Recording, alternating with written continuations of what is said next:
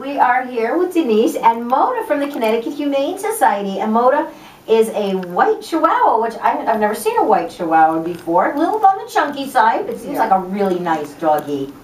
She's about 7 years old. She is good with other animals. She is housebroken, and we can recommend her with children that are respectful of the fact that she is deaf. So you have to kind of move slowly around her at first.